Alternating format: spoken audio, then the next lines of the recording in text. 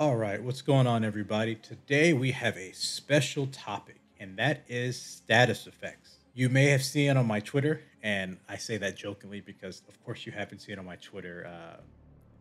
If you're not following me on Twitter, you are in the majority, and that is more than understandable. Because to be honest, I don't even understand Twitter and haven't gotten it to work. But with that said, I definitely want to give a special shout out to my one and only follower, Vasant.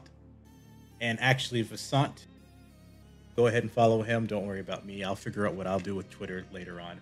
But anyway, I posted this for him because he was a follower, and I was like, well, I got to put something on Twitter. And that was status effects. And now they're a little different than how status effects are treated, especially in PSO2, where essentially you have a chance to inflict a status. As it looks, Genesis, is that status is actually a threshold. And so what do I mean by that? I mean is that in order to freeze something, it has a number of units that it needs to hit before, let's say, it's frozen. So what we're going to do is we're going to test that against Bujin. But now there's a couple of rules, especially when it comes to Techter, that I want to convey that you'll also see on the screen. Photonic explosions, those are the wand explosions when you hit something with the wand. They generate 1 unit. Wave Smash, the photon art, generates 2, a 2-hit combo. When we look at uncharged text or Talis, 2 units for every attack. And then for charged attacks, 4 units. So you can imagine Bujin, I believe people have been saying that Bujin, at least on its initial freeze, is about 44 units. So what we're going to do is we are going to go against Bujin with this Talis, and we are going to hit him 22 times. Now, I will call out, we are using this Talis, a debuff rate of 20% plus. So I'm expecting to freeze Bujin within 22 hits of an uncharged or Talis tech shot, which would give us 44. I'm hedging my bets that this 20% is going to lower that threshold. And so 10% of 44 is 4.4. So 20% would be 8.8. So if we round it up to 9, it should take 16 to 17 shots to freeze Bujin. So let's get started.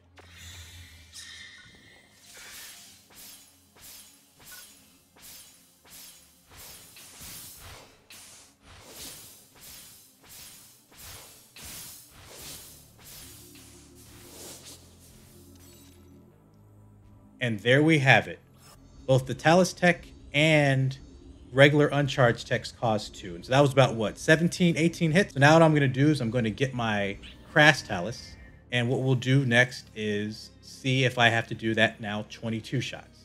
I now have my Cras Talis equipped. I no longer have that 20% debuff passive or bonus from the Liberate. Now when I now cast these techniques, it should take 22 shots for me to freeze Bujin.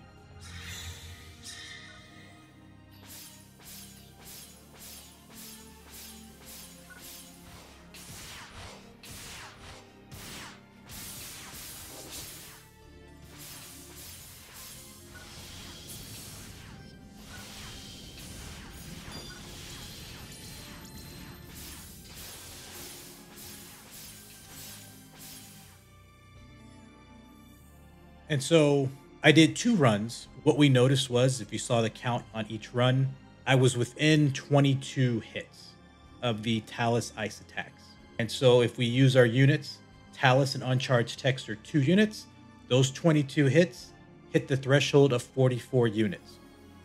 This is how status effects work, more or less, in NGS. Now, enemies will have different thresholds. So while Bujin has 44 units worth of ice, a Wallan or Dragon, they might have different thresholds for fire. And now, of course, and I won't get into the specifics because I don't have all of the data, different techs also do different types of hits. So let's say an uncharged Foyer versus an uncharged Foyer. There might be a difference of like one does 1.5 or 2 hits and the other one does 3. So they're not necessarily scaled to where every uncharged tech is only going to do 2 units. They can vary. But what this does show is that status effects can be controlled. They can be systematically enabled. And this gets into a lot of important things when we start thinking about Techter, for instance, looking at wand element revoke. This is where things get fun, to where we're really going to start breaking down mathematically what are the thresholds for an enemy And how do I manipulate that? This is where Wand Element gets very, very powerful, because Techter, you can control whether or not you do an element attack or if you do a physical attack. That skill being Wand Element Revoke.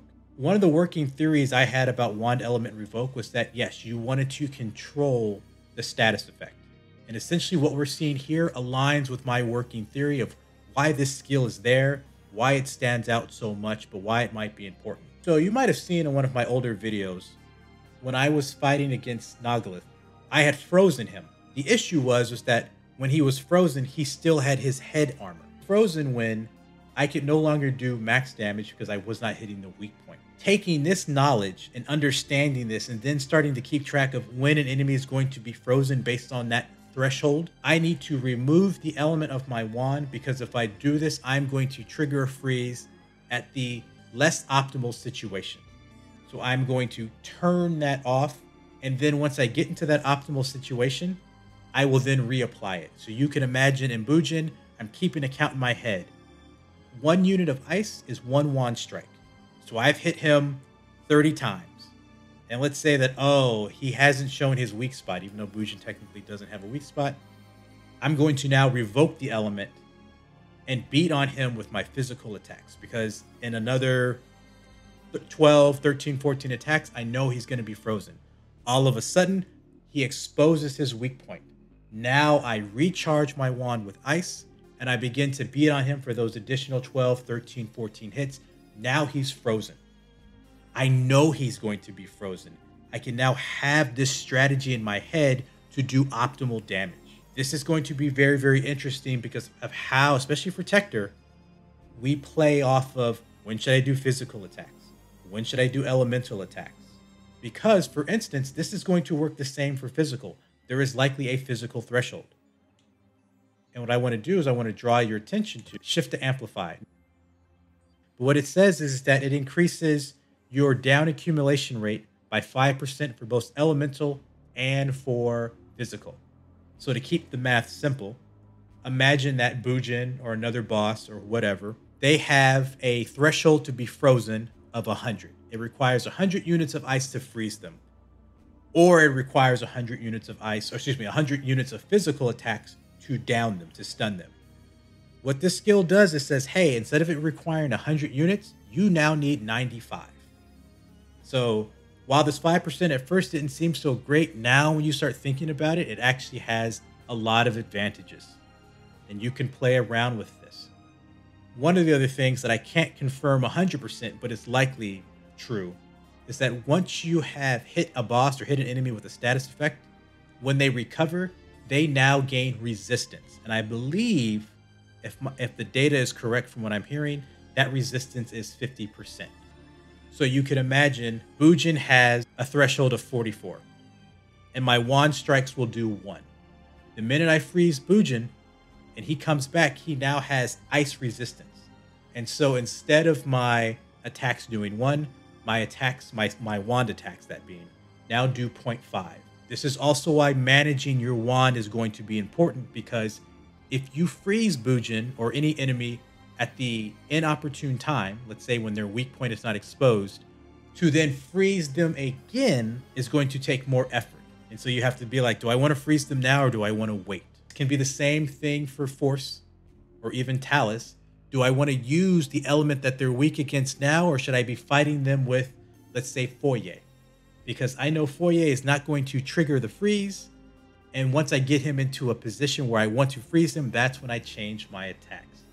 This is also going to be interesting for Techter when you do freeze an enemy. Because now he's frozen. Do you continue to stack your freeze charges, or do you revoke the element and you now build your physical state?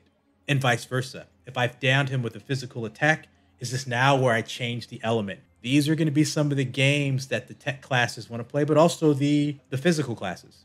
So especially for someone like me who's multi-weaponing, I don't necessarily have to revoke wand to get the physical, because I could just go with partisan. But I can play back and forth and say, okay, what was the first thing that happened? Did I freeze them or did I stun them? We'll say stun is the physical. Okay, now I want to freeze them. I want to focus on that, or do I? Or do I want to continue to build those physical stacks? Even though I know he's the boss is going to have physical resistance. It's going to take me twice as much effort to down him again. Do I want to continue to do that because that boss is not in a weakened state where his weak point is exposed to where I can then freeze him?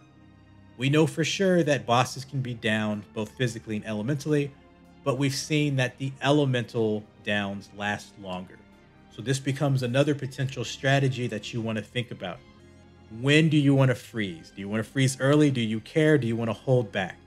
And so there's a lot more to explore in this, but I wanted to cover it just because this changes a lot of things, not only for Techter, but for other classes, especially as the game progresses, being very, very thoughtful of when you want to use those elements, that position that you're putting yourselves in, so you make sure that when you down them, you can take advantage as much as possible. So I just wanted to share that. I know this is going to be a lot, probably a lot of comments, a lot of questions, and of course, bring it on. This is important stuff. When I learn more, I will come back, but really wanted to get that out there to really understand how status effects work, how you can manipulate it, and more of the power that classes like Techter have, but you're going to have to be thoughtful about it, and you're really going to start needing to take notes. I know this is a game, but for some of you, you're like, oh, I got to take notes. But if you're maining Techter and you really want to push it, like I do from time to time, these are the things that you're going to want to start developing and learning, so that when you run into a boss, you're like, okay, that's 50 units of fire. Okay, that's 60 units of ice. But I don't want that 60 units of ice until I see that yellow spot on his forehead. So hopefully it was informative. Hope this was helpful. And for many of you, definitely probably a lot to chew on. I know you're going to go in and start experimenting. You know, go find all the bosses, go burn them down, go freeze them, go shock them. Come back and let me know what you find. Once again, till next time.